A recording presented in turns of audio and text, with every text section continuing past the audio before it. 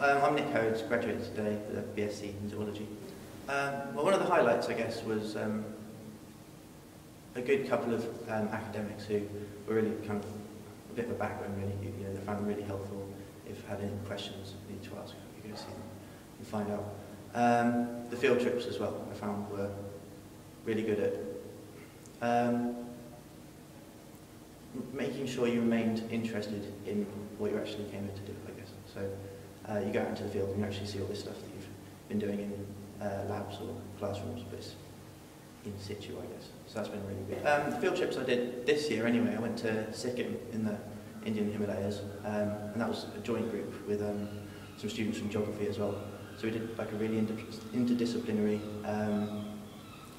task, I guess, and we each had different projects to do within our groups, and so we looked particularly at hydroelectric power. So as a zoologist, and looking at hydroelectric power, I sort of looked at how those two could either work in harmony, or whether it was just too destructive to be able to sustain full systems within those constructions, I guess.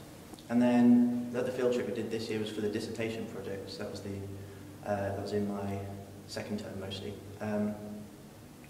I did that back in Cheddar, in Somerset. I looked at how different survey methods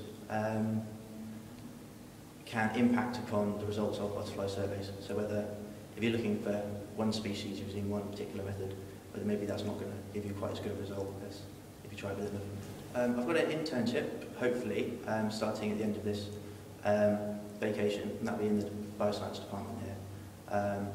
Doing something similar to what I said about the dissertation, actually, so kind of continuing that theme, and that'll be really good. And then I've applied for a master's as well, so I'm going to wait and see what happens with that, I guess. So, I guess what really drew me here was one particular lecturer, actually, who I'd met beforehand, and he sort of raved about it, and was clearly really enthusiastic about the subject he was teaching. So that sort of piqued my interest, I guess. And then when you came to look around, you could see the location.